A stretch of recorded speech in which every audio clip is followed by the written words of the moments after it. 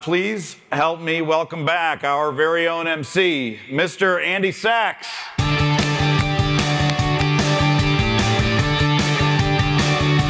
Thank you, sir. How's everybody doing? All right, one more time. How's everybody doing? I knew you had it in you. It is great to be here. Let's go ahead and play 0 to 60. Craig, why don't you go ahead and call up our first 5 contestants? All right, I want to tell you quickly about our marbles and chopsticks game. Each of you gets a plate full of marbles and an empty plate and a pair of chopsticks. Now, the 2 contestants who move the most marbles from one plate to another in 60 seconds using the chopsticks will advance to the next round. Ready? Good. Set, go. All right, clock starts. We're counting down fast. Everybody just getting a grip on the process here, feeling it out. There we go. Ticks by. We have some stray marbles leaving the plate. All right, we got 27 seconds left on the clock. No pressure. How you feeling? You feeling any pressure right now? Don't forget, this is for real money. This is for hard cash. 2, 1. That's chopsticks down. All right, step away from the plate, sir. This game is called Stack Attack. Let me explain the game while, again, you watch the video. Folks, you each get 36 cups in your stack. Now, the first 2 contestants to stack your cups into a perfect pyramid will advance to the next round. That's all it is. All right, gentlemen, here we go. Ready, set, go.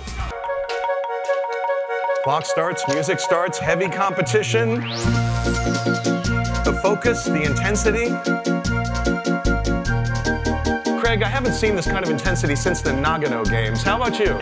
These are all engineers. You can see them working out the formulas in their heads. All right, Tim's going to have to run around the other side of the table. All right, halfway there. 30 seconds on the clock, gentlemen.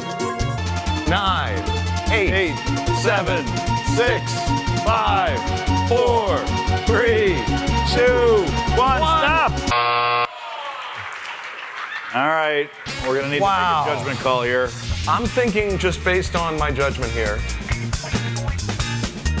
which is very strong. We're only missing one here. Or 2. All right, I'm thinking this table and then this table. All right. So this next game is called Hanky Panky. Each contestant has 60 seconds to pull as many tissues out of a tissue box as they can, one at a time. Ready, set, go. Oh. Interesting, the Sidewinder method. I have not seen that move in years. You can feel the coaching. You know what you can feel? All those years of training coming through in this performance. Oh, hey! I think we have a winner. He cleared the bin. Never been done in formal competition. Oh! And this game is called Dizzy Mummy, and here's how it works. Each contestant has 60 seconds to wrap themselves in as much toilet paper as they possibly can, as illustrated by Craig. Who's rooting for Tim out there? All right, who's rooting for Victor out there? Who doesn't care who wins as long as somebody gets covered in toilet paper? Yeah, I had a suspicion about that. Ready, set, go!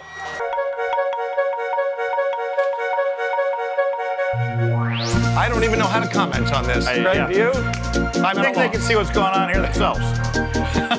You need incredible discipline. It's a combination of speed and agility, adherence to a strict regimen. Somebody's going down for sure.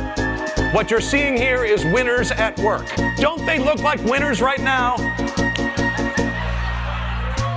Oh, we have one that's done already. Got the entire roll. How do we even score that? All right, those of you who are still going. You're competing for posterity at this point. We are proud to award each of you a check. Jason for $10,000. Victor for $5,000, and you're Scott, right? Tim, whatever. Tim for $5,000. Congratulations to all of our winners. You guys ready to take your giant checks down to your seats? Yeah, all right, good luck getting those in the ATM, by the way.